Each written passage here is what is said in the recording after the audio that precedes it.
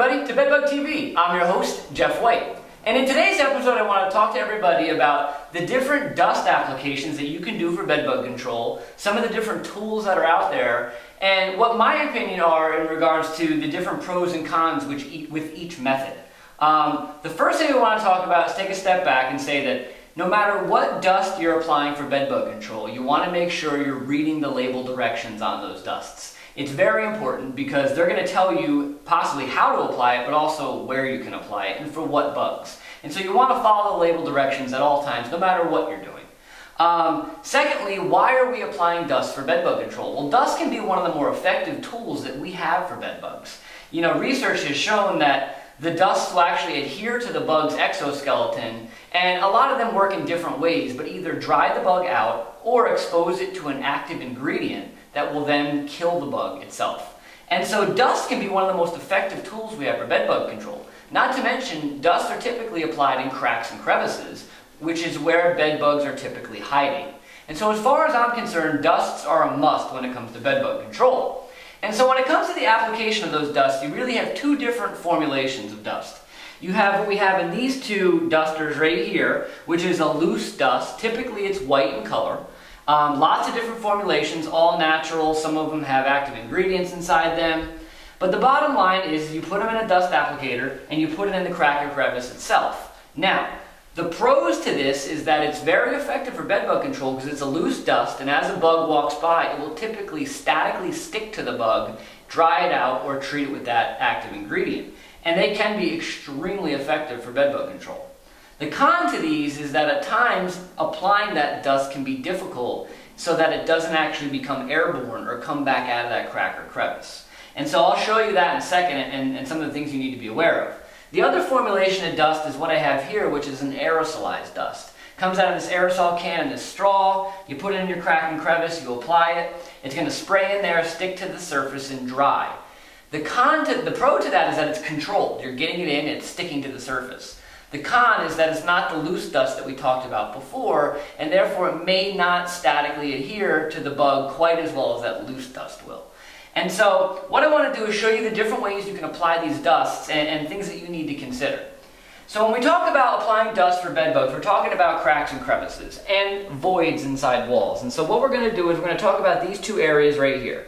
We have an electrical outlet that the cover's been removed, and you can see this void around the electrical box, which we're going to treat. And then you have this, I think it's a phone box of some sort, old phone line box, and bugs will commonly get behind these. And so that's the other area that we're going to treat. And so what we'll do is we'll start with probably the most common option, which is a dust bulb. And so what you have is you have your loose white dust inside this bulb. You're going to put it in this area and you're going to squeeze it, and dust is going to come out. Now, these can be very good tools for applying dust to these areas. The dust is going to go in there, it's going to settle on the surface. As a bug walks by, it's going to statically, hopefully, stick to it. And here you can see I'm getting the actual tip inside around the box and applying my dust, which is good because the dust is getting into that wall void. When I come down to this crack or crevice down here and do the same thing, you can see that some of the dust filtered down because it didn't actually go into that crack. And then when I do get it to go in the crack, you see how it comes out of the top right there a little bit? That can be one of the risks to using loose dusts, is that if you're treating cracks and crevices, it can easily come back out of the actual crack or become airborne. Now, if it comes out like that and applies to the top surface or down here like this, I would take a vacuum and go ahead and remove that dust. Hopefully in a controlled fashion. Again, you want to read the label directions. It may indicate how to remove that dust if you misapply it. But a vacuum with a HEPA filter may be a way that you could do that. And you can go ahead and clean that up. Also, you can take a wet cloth, such as I have over here, go ahead and dampen that cloth and go ahead and wipe the dust off the surface. That may actually be even the best way to do it. Now, you saw though the misapplication, and so that's the concern with loose dust. Now, if you wanted to treat an area like this with a loose dust, one way you could go is this brush right here. If you dip this brush in the loose dust and just go ahead and lightly sprinkle it in those areas, that may be a controlled way to apply that dust, and totally possible, and I've done it myself in certain situations. The one thing you need to be aware of, though, is it's very time consuming. And so if you're a pest control company watching this, imagine going through a house and using this to dust the entire house. You might be there for a week. And so this is more of a localized application as far as I'm concerned. But it's something you can consider. Here though we have also a power duster. This is the Exacticide duster by Technicide, and this is a great tool. I mean, I know a lot of companies that have this and use it, a lot. It helps them save a lot of time when dusting an entire house like this. And how you would use it is, again, you would go ahead and take the tip here, put it in this area, and hit the trigger, and it's going to mechanically apply that dust into that void.